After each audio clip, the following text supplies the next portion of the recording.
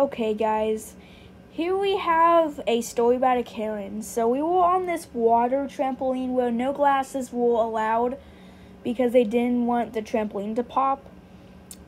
So there were these kids who were wearing glasses, and the people running the trampoline asked them nicely to take the glasses off, but then their mom comes and says they should be allowed to wear glasses. And eventually, I think the park people just got fed up and asked them to leave. Because later I saw them leaving and they said, "Let's go somewhere where glasses are allowed."